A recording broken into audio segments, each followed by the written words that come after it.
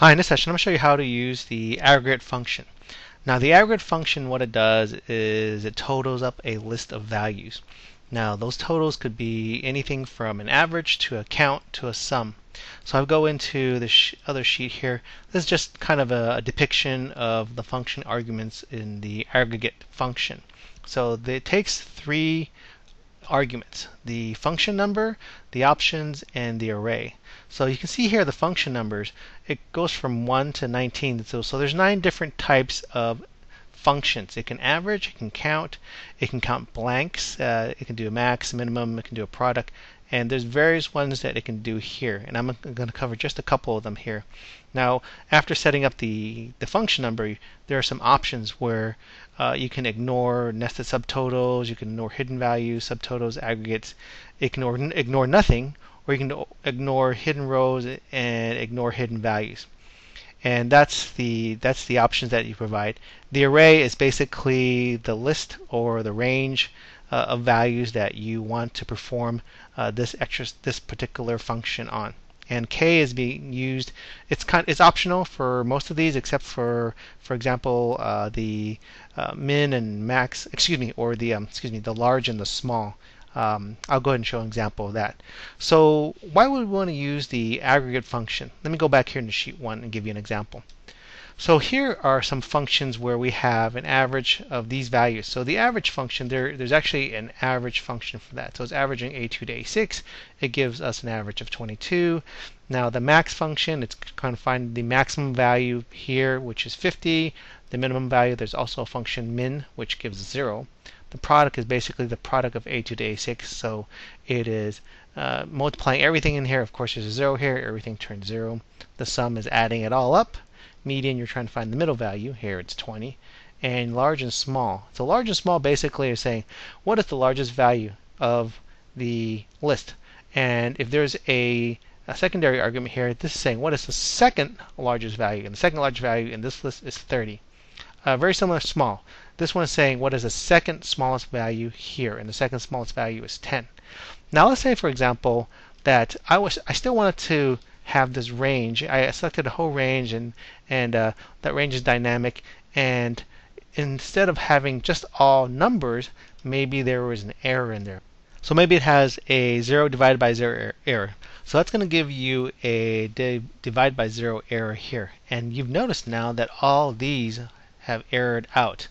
And that's because there's an error here, and any of these functions, when they see that error, they're also going to give an error. What the aggregate function does is it can bypass that. So if I type aggregate, and let's say that I'm going to use these numbers here. So this function number, you're going to use the function number 1, 2, 3, 4, 5. I'm going to use, I put them out here so they kind of map to these here. So I'm just going to call this cell, which will bring back that number. So it just makes it easy for my example. But you see they have the drop down where it's kind of nice. It provides you what it is so you can figure it out. Now the option here is there's many other options here.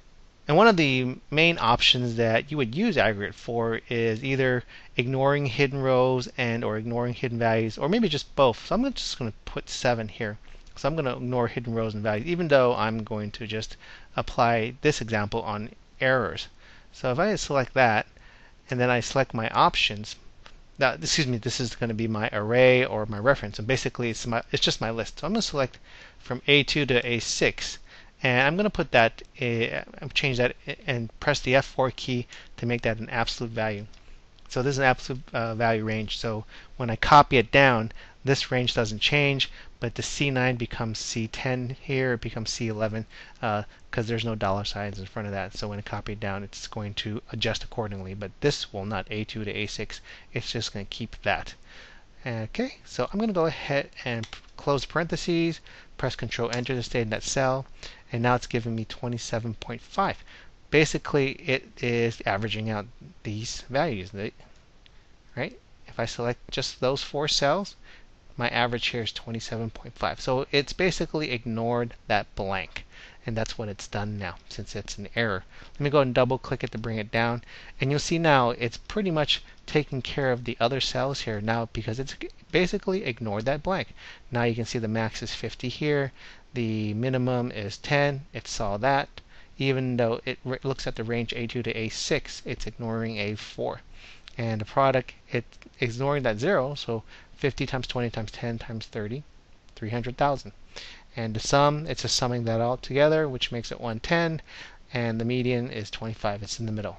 Now, how do we take care of the large and small? Well, the large and small, it's missing an extra argument. So I mentioned before that k, it's missing that. So right, I wanted to have the second largest value. All right, so the second largest value is going to be 30. Right, so I put 2 there.